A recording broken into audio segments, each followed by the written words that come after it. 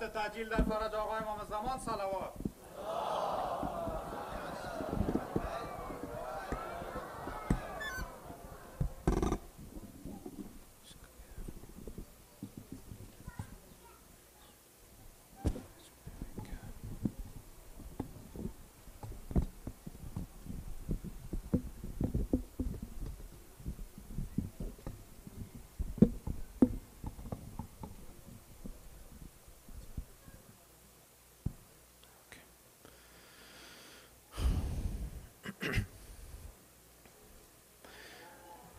أعوذ بالله السميع العليم من الشيطان اللعين الرجيم. بسم الله الرحمن الرحيم.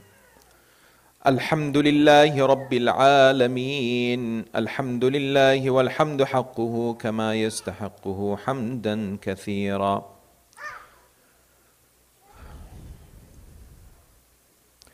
وأعوذ به من شر نفسي إن النفس لأمارة بالسوء إلا ما رحم ربي. والصلاة والسلام على أشرف الأنبياء وسيد المرسلين سيدنا وحبيب قلوبنا وشفيع ذنوبنا أبي القاسم محمد.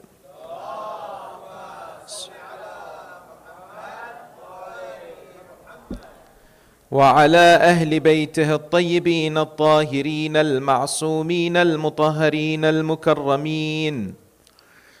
السلام عليك سيدي ومولاي يا أبا عبد الله، وعلى الأرواح التي حلت بفنائك.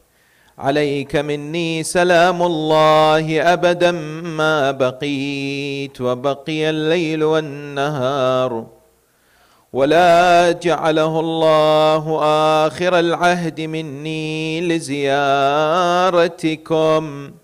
السلام على الحسين وعلى علي بن الحسين وعلى أولاد الحسين وعلى أصحاب الحسين جميعا ورحمة الله وبركاته.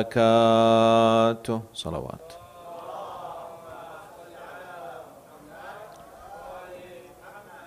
بسم الله الرحمن الرحيم. وما كان لمؤمن ولا لمؤمنة إذا قضى الله ورسوله أمرا أن يكون لهم الخيرة من أمرهم. آمنا بالله صدق الله العلي العظيم. For the purification of the souls, the enlightenment of the hearts, for the hastening of the reappearance of the awaited Saviour, Ajjallahu Ta'ala Farajahu Sharif, enlighten your souls, purify the atmosphere with the recitation of salawat upon Muhammad wa ali Muhammad. Allahumma salli ala Muhammad wa ali Muhammad. Respected elders, sisters and brothers, Salamun alaykum wa rahmatullahi ta'ala wa barakatuh. This is an important question that has been posed within the Muslim community and outside as well. It's an area that affects many people, both males and females, and needs to be discussed because it's controversial. And it's also a subject that is important to reflect upon and extrapolate lessons from the 10th of Muharram. Is hijab free choice? Is a question that arguably has been presented in many different circles around the world today.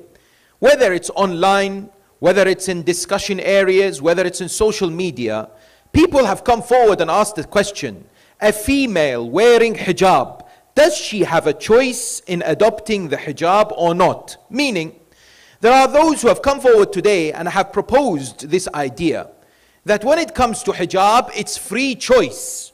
Females are free to choose whether they should adorn the Islamic dress code of modesty and chastity. It's a choice of theirs, and therefore you'll find, for example, some who have been arguing this for a long period of time. It's a choice for people to make, they say, and that hijab can either be worn by people or not to be worn by individuals. The subject is interesting. Why? Because today we see a shift in the discussion regarding hijab for about 10 years. Meaning, today when you look at the world, you'll see much more presentation of hijab than there was perhaps over 10 years ago. You see ladies who are wearing hijab, for example, in the world of sports, like Ibtihaj Muhammad, who is the US fencing Olympic champion. Similarly, you'll find more ladies in hijab in the world of politics. You may have come across recently the first lady who is wearing hijab to be voted in the Senate of the Australian Parliament. This particular lady, her name is Fatima Payman. Fatima Payman was what? Was voted in and started being a senator in Australia on the 1st of July. She's the first who wears hijab. She was born in which country? Afghanistan. She is a Hazara, yes? Yet she came to Australia. Later, she went into politics, part of the Labour Party, and won. And is the first hijabi to be elected in Australia in such a particular position. You find, for example, hijabis in advertisements. You see them working in many different stores and places. The presentation of hijab now is completely different to how it was 10, 15 years ago. There is much more visible presence of people, ladies who wear hijab, than there was back in the time.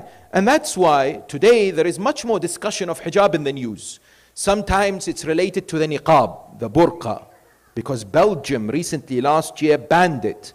They said it's not allowed to be worn in that country. 10 years after France banned it. Similarly, Denmark are following as well. They're saying that this can't be worn at the same time. You find, together with this, recently there was a major controversy in India. What happened in India was that ladies wearing hijab were not allowed to enter or to go to university, to colleges, to study in some provinces in India, because it was said that anyone wearing any religious symbol cannot be allowed to enter. There was a lot of demonstrations and much, people came forward and were unhappy with this. At the same time, you ask many of the ladies, they'll tell you there's been an increase in what's known today as hijabophobia.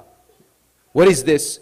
This is the expression that people have when it comes to feeling discrimination because of the hijab. So many of our ladies and many of our sisters, may Allah bless them, when they wear the hijab, they complain that sometimes we get abused. Sometimes there is discrimination. Sometimes there is harassment.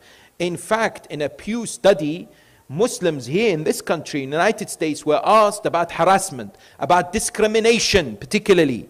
63% of Muslim women said they had faced some form of discrimination in their life. Over 30% of men said they had faced discrimination. Clearly, it is suggested that hijabophobia is part of Islamophobia.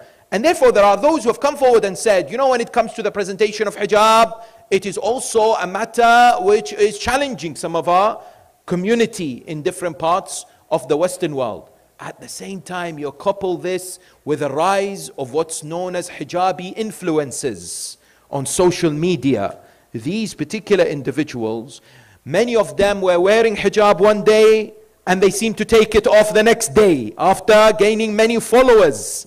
Isn't it? Some of them would gather millions of followers on Instagram, for example, on TikTok. Then they decide one day, I am no longer a hijabi. They remove their hijab and they give their own reasons for it. They have influenced many people. Then you have those who are performing what's known as hijab tutorials, makeup tutorials, and so on and so forth.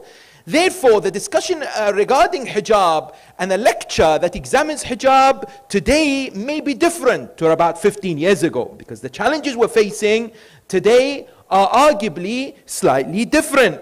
That is why it's of the utmost importance that this is discussed, because today there is also what's known as the modest fashion industry. What is this? It is estimated that this is worth around the world $283 billion. And according to Forbes magazine, Muslim women who are involved in this modest fashion industry are those who are valued as $44 billion. This is not a small industry. Many people today are able to access, for example, different forms of hijab and buy it online than before, than many years ago. It's a subject that requires discussion. Why? Because this question, is hijab free choice, is one that is being asked at schools, colleges and universities, at the workplace. The very definition of hijab is being challenged today. The very presence of social media and the interaction between males and females is redefining what hijab is and how it should be looked at. Therefore, there is a need to answer a number of key questions, controversially, regarding hijab. Number one, there is a TED talk that has been viewed by more than 8 million people, or 8 million times. It says that hijab is not wajib. How do we respond to this TED talk?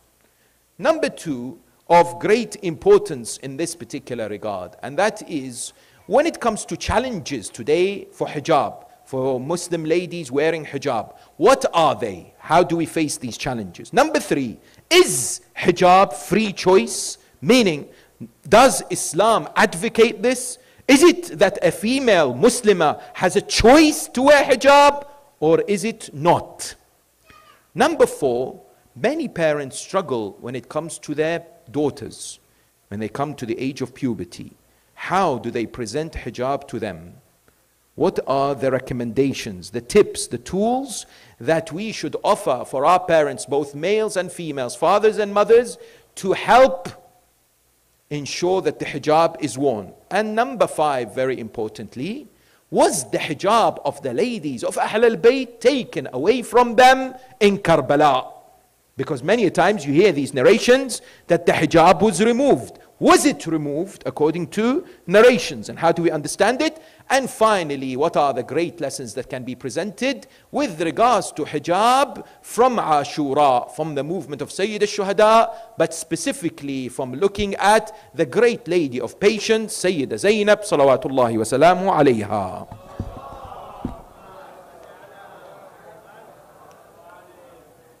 When it comes to the world of YouTube, there are many who have come forward and have had sensational titles in order to include or to attract people, clickbait as it's called. If you go on TED, this popular platform, there is a 17-minute presentation by a particular individual that I do not wish to name. This title of this video is hijab wajib in Islam? And it's been viewed more than 8 million times. 8 million is not a small number.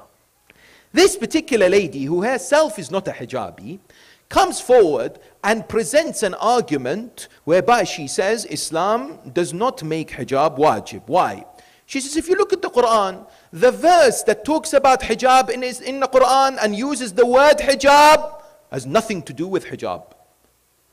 Because Allah subhanahu wa ta'ala says, when you come to address them, place a hijab between you and them. And the hijab here means a curtain when you come to speak to the wives of the Holy Prophet.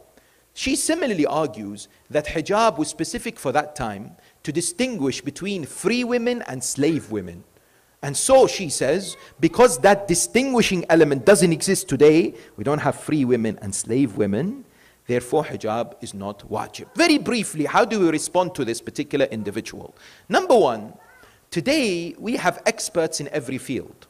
We have people who come forward and have qualifications, who are qualified to speak on behalf of a particular school of thought, for example, because they are learned. Why is it that today anybody can come and speak on behalf of Islam? Meaning that why is it someone would come and say today, I am able to say that this is not wajib, this is wajib. And they're not an expert. They're not necessarily qualified. It's not their remit. It's outside their qualification. This particular individual claims to know about Islamic teachings, yet she makes a number of mistakes. Sallu ala Muhammad wa ali Muhammad.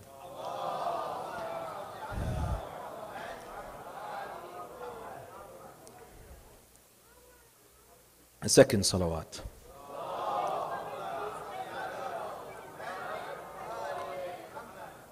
A third salawat.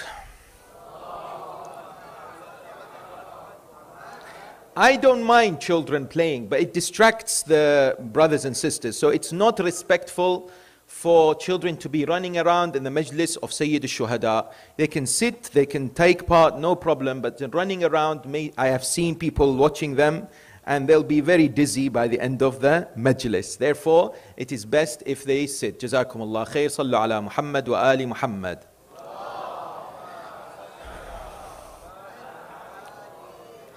This lady has this claim. How do we respond to her? Number one, she's not an expert. She can't be speaking on behalf of over 1.6 billion Muslims when she has no qualification to do so. Number two, when it comes to this claim, she makes a number of errors and inaccurate statements. She says at the time of the Prophet, Muslim scholars gathered and decided that hijab is wajib.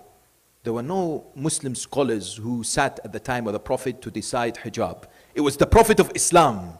There's no such thing as scholars would gather and decide when the Prophet was alive, isn't it? Similarly, what does she say? She says that the idea of this particular verses in the Quran can be interpreted to mean something else. She completely doesn't refer to hadith, and this is a major problem. If today people come and take Quran by itself, they can interpret it the way they like.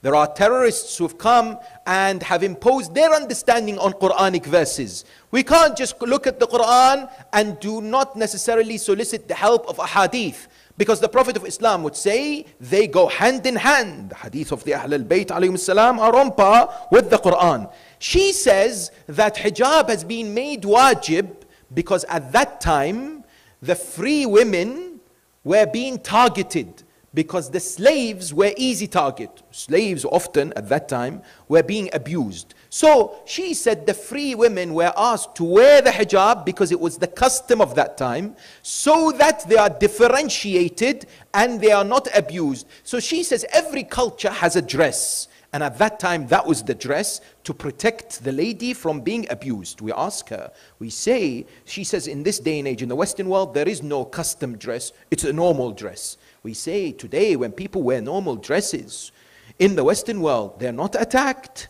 In other words, there is a very likelihood of anybody out there being somehow, being somehow attacked in any shape or form. Therefore, her deduction is not academic, is not something that even is worth replying to. Unfortunately, though, it has attracted so many people. Millions have come and have observed it. Yet, how do we respond in this regard? Is hijab wajib in Islam? It's an important question. There are 3 ayat that we briefly look at because it's an examination that many of you have probably already heard. But just to refresh our understanding that Allah subhanahu wa ta'ala has come forward categorically in the Muslim world today, there is an agreement and there is an ijma', a near consensus that hijab is as wajib as salah. Hijab is as wajib as fasting in Ramadan. Hijab is as wajib as Hajj. Therefore, when some people come forward and say, I personally don't agree with hijab, I don't want to wear hijab, it's the same as someone saying, I don't want to pray. It's the same as someone saying, I don't want to go to Hajj, I don't believe it's wajib. There isn't a disagreement with regards to the obligation of hijab, but unfortunately, through influences, people begin to think that hijab, there is a possible gateway or way in which they can somehow be let off from it. When you come to the Quran, there are 3 ayat, very briefly, that we have to look at. Chapter 24 has 2 of these ayat. Chapter 24, verse number 31, Allah subhanahu wa ta'ala talks about what's known as the khimar. There are 2 words that you have to understand. The Quran, when it comes to hijab, does not use the word hijab, because hijab is a term later used. Quran uses khimar and jilbab. What's khimar? Khimar is something that's worn over the head, but also it covers the neck and the chest as well. Because at the time of the Prophet of Islam, women used to cover their hair, but only their hair. You know, the ladies know this term. There is a hijab today known as the bandana hijab. You know this hijab? God help me if you don't. Yes? should know there are people who wear the bandana hijab, which means they just cover their hair only and their neck is showing completely. Yes, this is the hijab people used to wear before Islam. Even the non-Muslims used to cover their hair. Quran comes forward, Allah subhanahu wa ta'ala says, no, this is not enough. Bismillah ar-Rahman ar-Rahim. وَلْيَضْرِبْنَ بِخُمُورِهِنَّ عَلَى جِيُوبِهِنَّ. Allah says you must place this khimar in Arabic. Khimar, there is no disagreement about this. Khimar is what? Is something that covers the hair completely and what? And the neck as well as the bosom, as well as the chest. It covers it completely. That's one ayah. There is no disagreement about this. Another ayah is what? Is in Surah Al-Ahzab, verse number 59. Yes, Allah subhanahu wa ta'ala says, Ya ayyuhan nabi, قل لأزواجك وبناتك ونساء المؤمنين أن يدنين عليهن من جلابيبهن. O Prophet, say to your wives, to your daughters, and to the women of the believers, they must wear the jilbab, yes, by placing it on the body. Because what happens, this jilbab is what? It's a loose article of clothing that covers the entire body. This jilbab should be placed, yudnina means made sure that it's not sitting tight, but one that is what? Easily flowing. That is something that covers the entire body. Similarly in Surah An-Nur, Allah subhanahu wa ta'ala comes forward and says, وَلَا يَضْرِبْنَ بِأَرْجُلِهِنَّ لِيَعْلَمَ مَا يُخْفِينَ مِنْ زِينَتَهُنَّ. Allah says part of hijab is that they should not strike their feet in a manner that draws attention of men towards them. Therefore, the conclusion here is what? The conclusion is that the hijab must cover what? The hair, must cover the neck, it must cover the entire body, and it should not be deliberately attractive. Because this is all from the Quran. Yes? Question, are females allowed to wear colorful hijab? This is an important question. Ladies say, okay, if this is the case, are we allowed to, for example, wear a red scarf or a green scarf or a different colorful scarf? The answer is, if the female is not seeking to draw attention, so her niyyah is not to attract others, there is no problem. As long as the hijab fits this particular criteria of it covering the entire body, including the neck, including the hair, and the body is what? Is covered in a loose fashion. The face can be exposed, the hands can be exposed up to the wrist, and as long as that is fulfilled, there are different types of hijabs out there. The question today is, what are the challenges that this particular presentation of hijab is facing in the world today amongst our communities? There are those who have come forward and said one of those challenges that we face in this regard is the fact that many are coming forward, especially the youngsters, are saying that we are being forced to wear it. In other words, there is this compulsion, there is this threat, there is this unfortunate mentality that they do not understand why they're wearing it. And we'll come to this later when we discuss the parent-child relationship. Similarly, others have come forward and said, today there is a war against hijab. There is a negative depiction of hijab in the media, for instance. When was the last time you saw a wonderful positive story about a hijabi, for instance? You will not see much of that. However, people come forward and say that this particular demonstration highlights there is lots of negativity that exists in the media, for instance, about hijabis and those who wear the Islamic dress code. Of course, the third area that we are also facing a challenge, and this requires your attention, because often our brothers switch off in the discussion regarding hijab. And that is the discussion relating to social hijab, isn't it? Because today, when we speak about hijab, many shift towards the physical hijab. But also the social hijab is of the utmost importance, meaning that our brothers have a pivotal role in both areas. They have a very important role to play in encouraging the adornment of physical hijab, whether they are fathers or husbands or brothers. But also the way that they interact with the opposite gender sometimes leaves a lot to be desired. In other words, number one, the interactions on social media. Some of the brothers, they like pictures of the ladies, and therefore these particular pictures on social media are not necessarily the best pictures. But when a brother likes them, what are they sending a message? They're saying, brilliant, it's very good. It's good for you to have this. And so some of the ladies, what do? They keep having these images because sometimes they crave the attention, perhaps. Or sometimes they are oblivious of what that they are doing, isn't it? Social hijab is not necessarily a discussion that has to be ignored. It's a very important part of the discussion regarding hijab. The other area that I would like to draw your attention when it comes to discussing this subject is the redefinition of hijab. And that is what? Please pay attention to this because it's very important. Today, we have the infusion of Western liberal ideas and feminist concepts when it comes to hijab. There is arguably an attempt to redefine what hijab is. Someone asks, what do you mean? I don't understand that. There are people today who come out and say, hijab is empowering for me. Hijab gives me the strength, for example. Hijab is my weapon, for example, which is great. It sounds amazing. These words, empowering, for example, these are my powerful dress, for instance. But today you do not hear many coming forward and saying in the Western world to the non-Muslims, hijab is what God wanted me to wear, therefore I wear it. Because there is an attempt to redefine what this dress code is all about. Let me explain a little bit further. Muslim community, some of them are desperate to be included in the Western world. There is a desperation to be what? To be somehow accepted part of society. As a result, hijab and the values of hijab are slowly being taken away from religion and being given a new kind of coating, a new kind of presentation. What do we mean? Today, there are those who will tell you that hijab is a choice. You are free.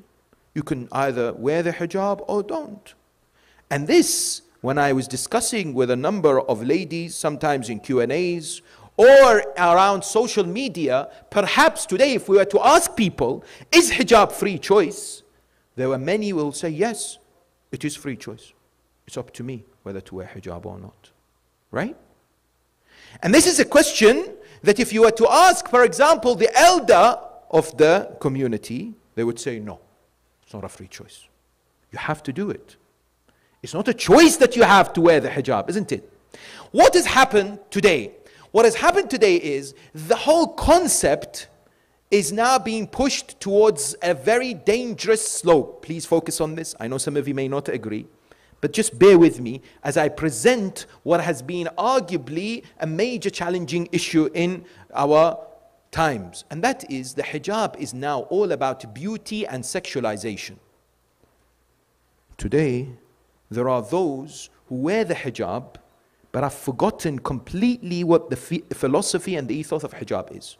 Hence, you find them coming out on catwalks, going on the front page of fashion magazines, and even certain magazines that are misogynistic and what are disgraceful to even mention their names on the minbar. Oh, but I'm the first hijabi to go on this magazine. It's an amazing achievement for me.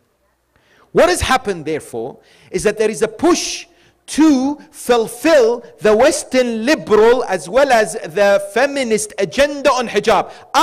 They say, as a believer, as a mu'mina, as an individual who adorns this dress code that Allah subhanahu wa ta'ala wants me to, now I am wearing it in a way that the Western world should approve. I need to present it in a way so that I can be included. Otherwise, it's not going to fulfill its objective. This is a term that today some people who have discussed this are presenting. It's called cognitive dissonance. Cognitive dissonance means what? It means when an individual is at war inside with conflicting ideas. For example, someone says, I'm a Muslim, but being gay is okay. There's double standards. In their minds, they're going through a conflict internally. Someone comes and says, I'm a Muslimah, but wearing hijab is not wajib. This is coming from where?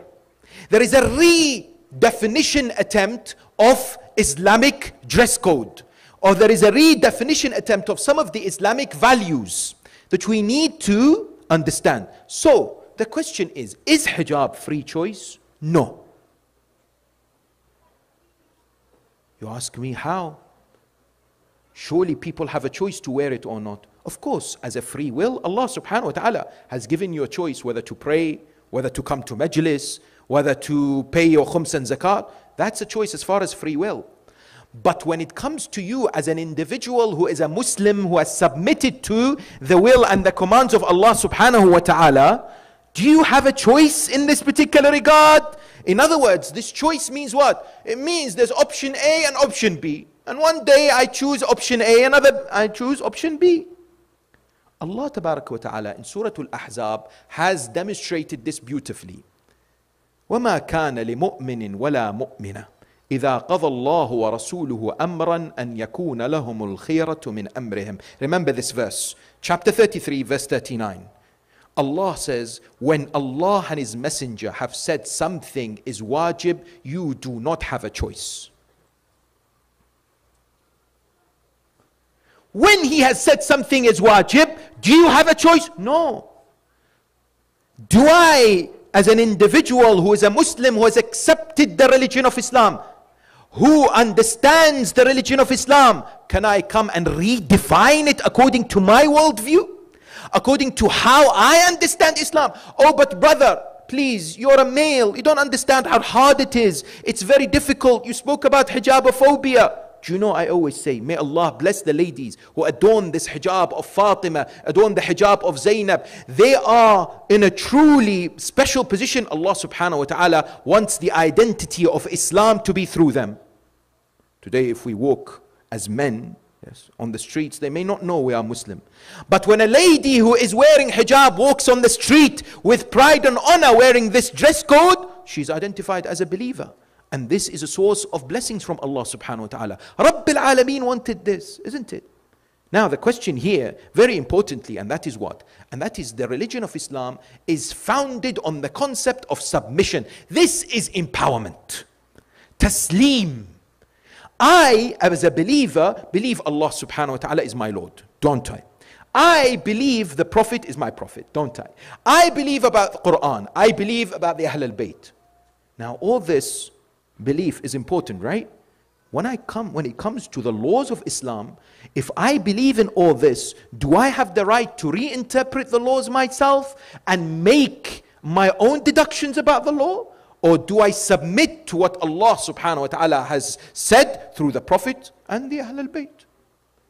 It's as simple as that. For me as a believer, a Muslim is someone who submits. A Muslim is somebody who recognizes that taslim is a cornerstone when it comes to a fundamental aspect of our faith. And that's why it's an important discussion that we need to have. Yes, because today we see there are ladies unfortunately taking their hijab off, influenced by people around them, influenced, for example, on social media. They should not ever be somehow pushed away. They should never be judged as well. Judged in the sense of what? That you are condemned and you are this, and the comments some people make. This is wrong too. Yes. Because sometimes some of these ladies may have heard something, and there's always a reason. There's always a reason why some people take off their hijab. Sometimes, by the way, it's a request of their husbands. Sometimes some of them who are not married, they said, we want to get married. And some of the boys out there are looking for non-hijabis, for example. Sometimes it's pressure to do with work. All these reasons are not necessarily acceptable in Islam, without a shadow of a doubt. They're not Islamically approved as a reason to take off your hijab. But at the same time, what needs to happen is there needs to be a concerted effort to sit down and discuss what are these reasons, why some are taking their hijab. If they think it's free choice, we need to bring them back on the table and have this discussion. As believers, there is what? There is a set of instructions within the religion of Islam. I can't, as a Muslim, redefine Islam. Please be aware of this danger out there. Because there are those today who are telling you, what's wrong with being a Muslim and part of LGBTQ? What's wrong of being a Muslim and, for example, allowing females to lead the salah of males? What's wrong of being a Muslim, for example, and being associated with certain movements? As a believer, you subscribe to a particular code of practice. This code of practice is what Allah subhanahu wa ta'ala has given us as a constitution for the well-being in this world and akhirah. It's for our best. Yes, Allah subhanahu wa ta'ala has placed it due to wisdom, due to much blessings for you and I. Therefore, there is an important area in this regard, and that is parents struggle. They say, very well, I am convinced that hijab is not a free choice. Free choice meaning what? Just like I have to pray, I have to wear the hijab. Just like I have to do my wajibat, I wear the hijab. But my 9-year-old daughter is not. How can I present hijab to my young daughter when it comes to this Islamic obligation? There are a number of tips that have been presented, yes, so that we can, inshallah ta'ala, help each other. Number one, the discussion about hijab should not start when the girl is 9. Start from a younger age. In other words, be encouraging, be supportive, be an individual who is a good role model in this regard, but start when the daughter or the young girl is younger than 9. You ease hijab. You ease her into this slowly, isn't it? That's number one. Number two, it's very important that we understand that those who object hijab later at school, college, university, do so for a number of reasons. One of them is perhaps their aqeedah and iman is as not strong as it should be. So what do we need to do? We need to infuse the love of God into our children from a young age. In which way? We speak to our youngsters and say, look at the beauties of this world, everything that Allah subhanahu wa ta'ala has given. Isn't it just a matter of expressing gratitude and thankfulness that we do what Allah is pleased with? So when a child recognizes that Allah is wise, that Allah loves them, that Allah wants the best for them, and as a result, therefore, Allah subhanahu wa ta'ala wants them to do 1, 2, 3, 4. Pray, adorn the hijab, for example, don't lie, don't cheat, etc., etc. It's not made obligatory because you just have to do it, but rather we present it from the notion that Rabb al-Alameen, Allah subhanahu wa ta'ala, wants the best for them, and therefore increase their aqeedah, but also their connection with their Creator. Similarly, we must do the tarbiyah of taslim. Please, my sisters and brothers, there is a problem amongst some of our community members around the world today, and they are struggling with this taslim. They are struggling with this submission. They say, if I can't figure it out in my mind, I don't do it. Convince me, brother. Convince me why I should pay khums 20%. Convince me, for example, regarding some of the laws in Islam. Why? If I am not given the correct answers, I am not going to necessarily practice. From a young age, we need to harbor and inculcate within our children the concept that Allah subhanahu wa ta'ala is the sublime, perfect being who wants the best for us, and therefore we may not understand some of these rulings, but we must do it. Why? Because it's for our own benefit. If I do not inculcate this into the mind of my daughter from a young age, what happens is she'll hear voices, she'll hear sounds and clips and others saying, oh, it's okay, later wear the hijab. When you're 50, when you're 60, you don't need to wear it now. There are difference of opinion. There is no such thing about hijab in Islam. And she'll start believing it. She'll watch this TED talk which has 8 million views. Of course, 8 million views. Surely they can't all be wrong. And therefore slowly begins to be convinced to take off the hijab, if it is not based on strong foundations of aqeedah and understanding why hijab is important. So the young girl asks, why should I wear hijab? Allah subhanahu wa ta'ala says, ذَلِكَ أَدْنَى أَن يُعْرَفْنَا فَلَا يُؤْذَيْنَ. It's there so that they are identified and they're not harmed. Rabb al-Alameen, Allah subhanahu wa ta'ala wants protection. Yes, you might say to me, today there might be some ladies who wear hijab who might be attacked, but this could happen to anyone. out there. Yes, this could happen to any lady in the Western society. People are attacked, and women generally are quite vulnerable. Therefore, the recognition is I need to understand the ethos and teach it to my children. Similarly, I should not ignore their questions from a young age. I should not be dismissive. If they have concerns about hijab, I should not necessarily say, don't ask these questions, just wear it. And also, there is a movement out there that's saying it's culture.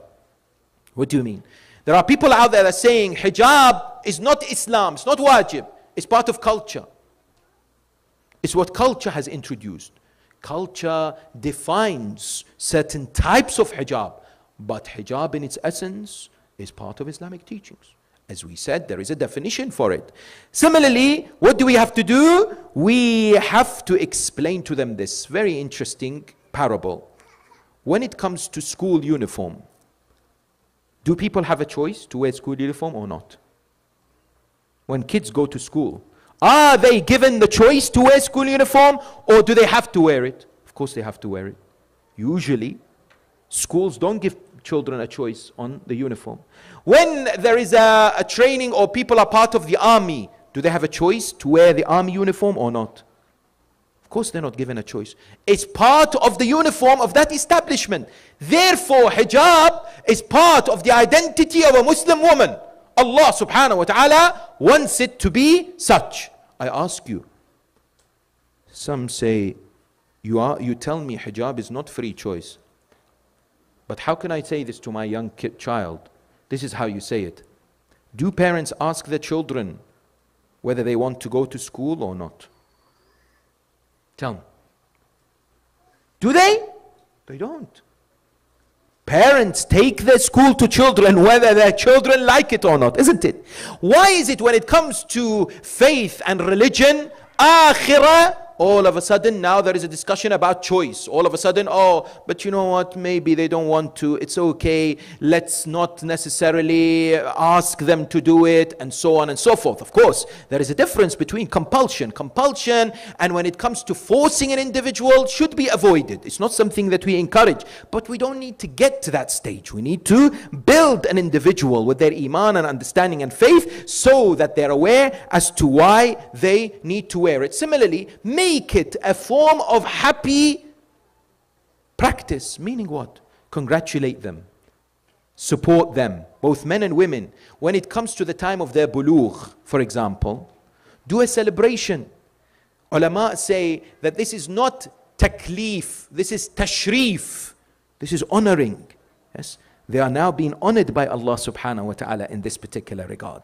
At the same time, be very wary of the influences of friends, of social media and others, and don't necessarily panic if they have a doubt or decide to take the hijab off. What do we mean? Today there is a soft war against hijab. Where is that? Very subliminal, subtle messages that you see and you find in the Western world that gives you the projection that a hijabi is an oppressed individual. You type hijab on Google, what do you get? You get pictures of people that somehow insinuate that they are being subjugated, that they are oppressed. I remember there was a king many years ago. He loved clothes. He was somebody who was fond of his clothes. What happened? He said, whoever designs the best clothes for me, I will gift him, yes, some huge amount of gold. So 3 individuals were very smart. They came to him. They said to him, Your Majesty, we have a special cloth that no one has ever seen before, and we'd like to design it for you. He said, very well. They said, this cloth that you're going to wear is invisible. Only those who are clever will see it. If you're not smart, you can't see it. He was embarrassed to say, I want to see it, because if he doesn't see it, he's not smart. He said, very well, go and do it. They didn't do anything, of course. They came, they said to him, you need to wear this. And it was nothing, right? So he takes his outer garments and they put it on him. They say, amazing, it looks amazing. He's like, yes, yes, yes. They said, remember, anyone who comes and tells you that you're not wearing any outer garments is not smart, because only smart people can see it. And it's spread in the community that only the smart can see it. Therefore, everyone was silent, because no one wants to say, I'm not smart. Everyone was saying, MashaAllah, it looks amazing on you. It's so beautiful. So when a king came out with his, only underwear, he came out and he sat. Everyone was quiet. Only a child looked at his father and says, why isn't the king wearing any clothes? What's wrong with the king? The father says, shush, you're not one of the intelligent ones. That's why you can't see it. Yes? There is this soft subliminal message that makes everyone believe. Yes, hijab is free choice. Yes, you can redefine it. Let's make it something that attracts people. Let's make it something that defines Western feminist values, until everyone starts to accept. Yes, that's what it is. That's how it should be. Otherwise, people will be angry in the Western world. How can we? They won't accept the hijab. We need to make them to accept it. Yes. This soft war is very delicate. And that's why it requires discussions. It requires us to work together, to give support to each other, to ensure that and to inculcate the Islamic value of hijab. When it comes to Karbala, there are those who ask this question. And that is what? And that is, we hear sometimes from the minbar that the hijab of the Ahl al-Bayt, the ladies of the Ahl al-Bayt, was removed from them on Sham Ghariba. Sometimes this is presented in different majalis and masa'ib. Is this the case or not? It's an interesting historical discussion that requires a lengthy analysis. But in brief, the narrations that we have talk about the hijab of the Ahl al-Bayt that was taken being the outer aba, because they had outer garments, and not necessarily their covering of the hair for the majority of them. Meaning what? Meaning that the enemies, the army of Yazid, when they attacked that night, when they attacked after the martyrdom of Imam Hussain alayhi salam, what did they seek? They were seeking to loot and to take away whatever possessions they wanted, isn't it? And so for certain individuals, what they did was, for example, for one of the daughters of Imam Hussain alayhi salam, Sukaina, who was 13 or 14, they would rip her earrings. And that would mean that they would take away the outer garment that she was wearing and rip the earrings from her ears. We do not necessarily, many of our historians and ulama are not in agreement that the hair of these honorable ladies were exposed. Perhaps some of the children it was exposed. Because later they say, the evidence is in the courtyard of Yazid, Sayyida Zainab would say to Yazid, she'd say, is it fair that your women are covered by their faces and the women of Ahl al-Bayt are not? Meaning what? Meaning that the army, when they attacked the women, what did they do? They took their outer, for example, the abas that they had, right? The face covering that they had, they ripped them. But not necessarily the hijab. And Allah knows best. This is not necessarily saying that they did not snatch the hijab completely away from the Ahl al-Bayt. But it's very unlikely. Why? Because Allah subhanahu wa ta'ala wanted and wants the women of the Ahl al-Bayt not to be exposed in such a manner. To have, for example, God forbid, Sayyida Zainab and other honorable ladies, their complete hijab being removed from them is something that some of the scholars find difficult to accept, and there isn't necessarily any clear evidence that that actually took place. This is not exonerating the army of Yazid, who perpetrated heinous crimes on the day of Ashura and on that night. However, at the same time, it's likely what they did was that they took away whatever it was that was outer garments of the Ahl al-Bayt alayhum salam. Despite this, you'll find that the Ahl al-Bayt alayhum salam would ensure that the principle of hijab on the day of Ashura was upheld, was something that was demonstrated. And Sayyida Zainab, this great lady, together with other ladies of the Ahl al-Bayt, would have a plan to ensure that those individuals would indeed be the representation of hijab.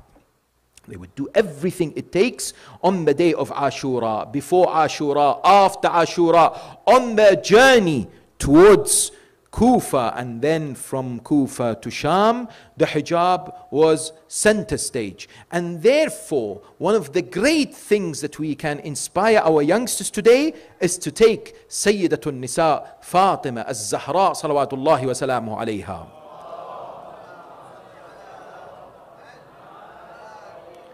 As well as Sayyida Zainab, peace and blessings be upon her, these honorable ladies are the role models. If someone today says, I don't want to wear hijab, you ask them, is this something that pleases the Lady of Light Fatima and Sayyida Zainab?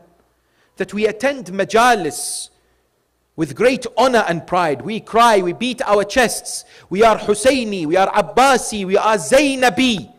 But do we do that which pleases them, or that which places anguish in their hearts? Can anyone today say that those who take their hijab and deliberately refuse to wear it are placing happiness in the heart of Sayyida Fatima and Sayyida Zainab? There is a great opportunity for them. There is a wonderful chance to return back and to adorn this important dress code. But therefore you find that these people are great exemplars. These people are the role models, these holy individuals who stood to embody the values of modesty, of chastity in their lives, and therefore as followers we look up to them. We look up to them, each and every one of them, those who represented each and every single group on the day of Ashura. There are these brave ladies who continued the mission of Imam Hussain with dignity and honor. And there are those who on the day of Ashura gave their lives, and they were in the youthful age. And amongst those is Ali al-Akbar. This great individual truly was special to the heart of Imam al-Hussain alayhi salam, as well as the Ahl al-Bayt, because imagine how much love they had for the Prophet of Islam. Imagine how much people wanted to see the Prophet of Islam.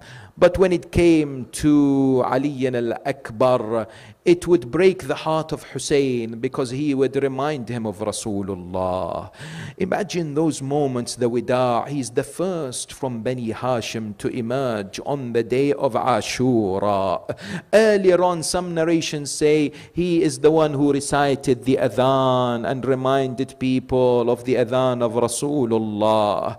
But that moment where he stood before Aba Abdullah al-Hussein was a moment of anguish and pain for Sayyid al-Shuhada, because he is about to bid farewell to his beloved son. He looks at Ali al-Akbar. He can't tell him go back. He can't refuse his request. He asks him for one thing. Do you know what Imam al-Hussain asks Ali al-Akbar? He says to him, Bunay Ali, ilayya ilay, ashummuka wa tashummuni. Oh my son Ali, all I want from you is one thing. Come towards me, let me hug you. Let me bid farewell to you. Let me kiss you. This was the emotional farewell, the wada' between the father and the son. Imam al-Hussain alayhi salam drops to the ground. He starts to shed the tears. He is crying. He looks up to the heavens. He starts reciting this famous dua. He says, Allahumma shhad ala ha'ula'i al-qawm faqad baraza ilayhim ghulamun ashbahu an-nasi bi rasulika sallallahu alayhi wa alihi khalqan wa khuluqan wa mantiqa. Ya Allah, this man that is about to go to the battlefield reminds us of the Prophet in his appearance, in his akhlaq, in the way that he conducts himself. And every time we wish to look at the Prophet, we looked at him. Ali al-Akbar bids farewell to his father. He goes towards the battlefield. He recites these famous lines, Ana Ali ibn al-Hussein ibn Ali alayt an la anhani adribukum bis-sayf hatta yanhani dharba ghulamin hashimiyin alawi. I am Ali, the son of Hussein, the son of Ali. I will never break down, but I will make sure that my sword breaks you all down. The strike of a youth who is Hashimi, who is Alawi. Ali al-Akbar begins to fight. Imam al-Hussein is looking at him. There are some narrations that say his mother Layla was there in Karbala. She was anxiously waiting for the news of her son Akbar, but she couldn't see him. She couldn't see where he was on the plains. She would look at Imam al-Hussein's facial expressions, and at that moment Imam al-Hussein's face changed.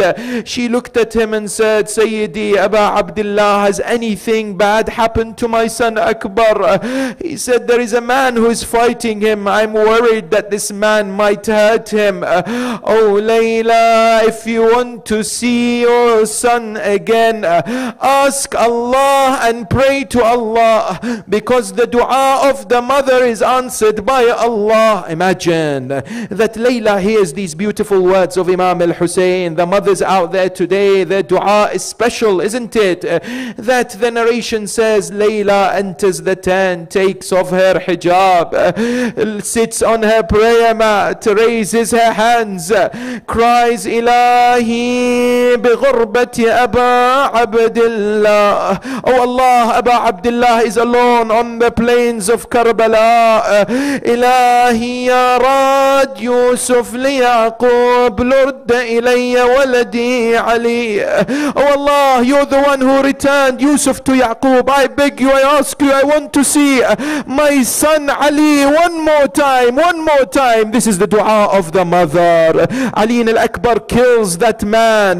Now he returns back to the tents. He looks at his father. He says, Father, Father, I'm thirsty. Is there any water? I need to gain strength to fight the enemy. Allahu Akbar. Look at Abu Abdullah al-Hussein's heart. It was torn into pieces. How can a father look at the son and not be able to provide them water?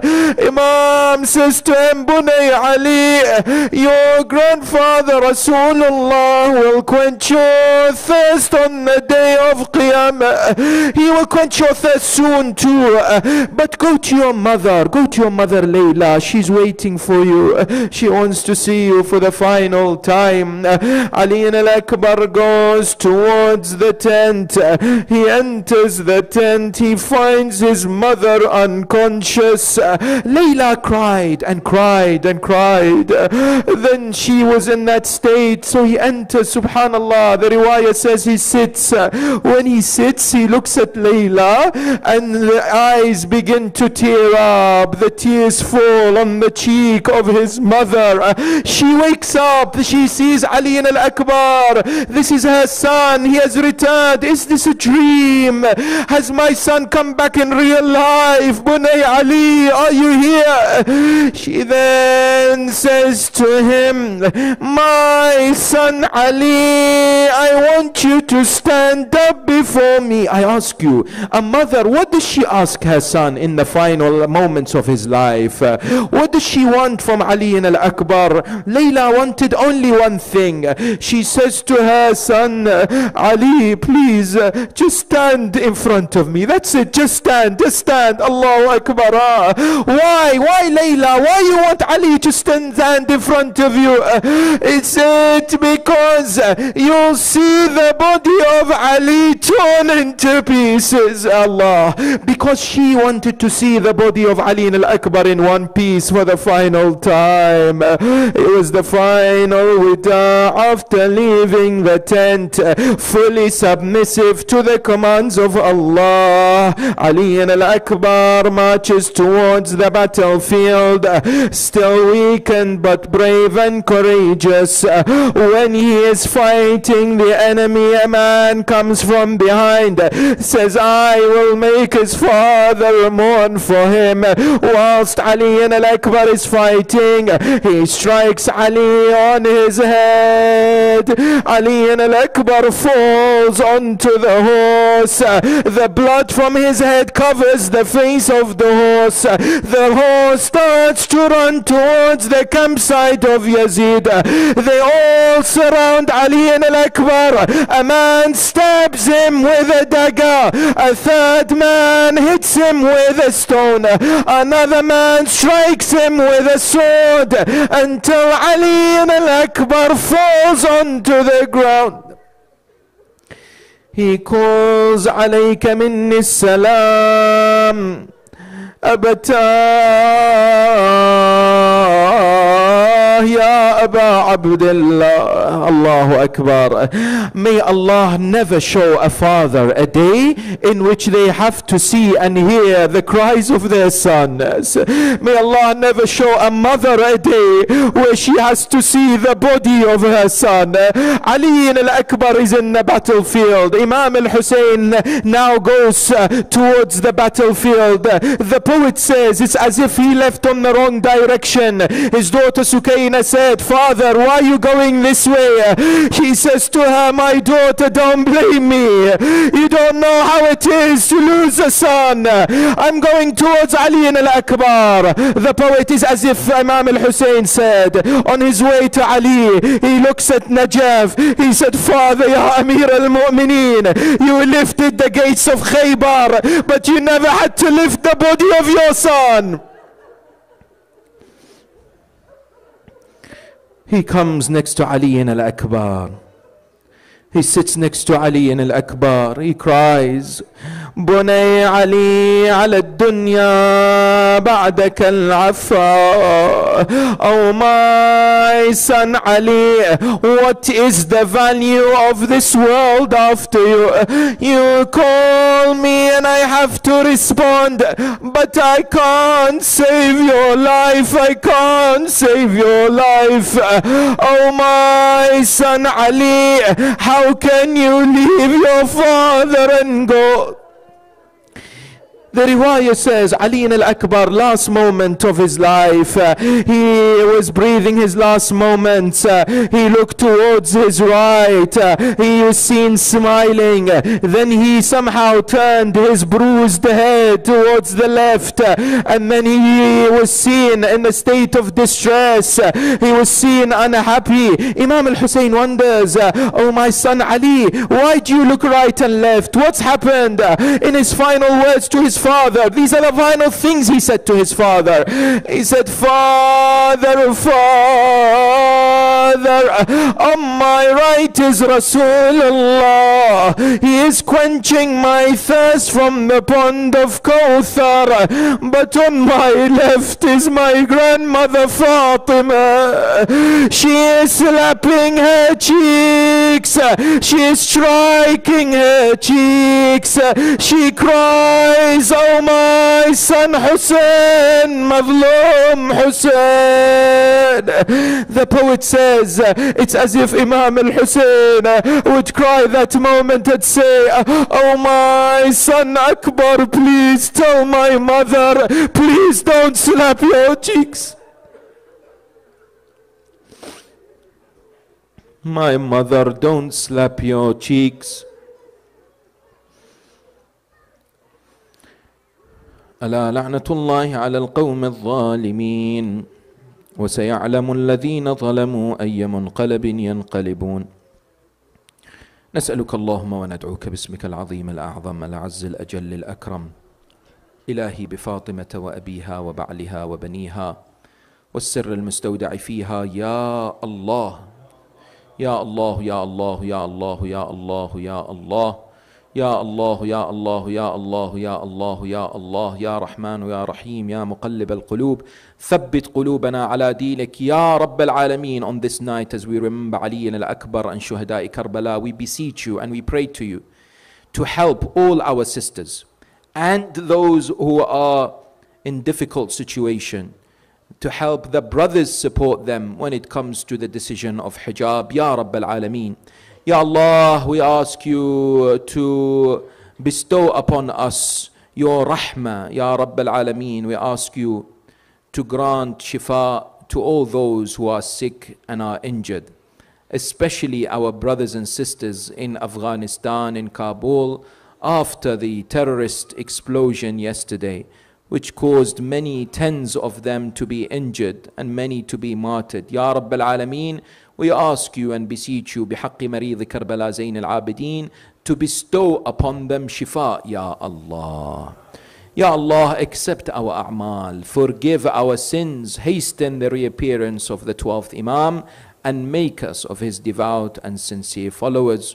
We send the thawab of the recitation of Surah Al-Mubarakatul Fatiha to the souls of all your marhumeen, and also the souls of the maraja, the shuhada, those who served Abu Abdullah Al-Hussein. Surah Al-Mubarakatul Fatiha, but before it salawat.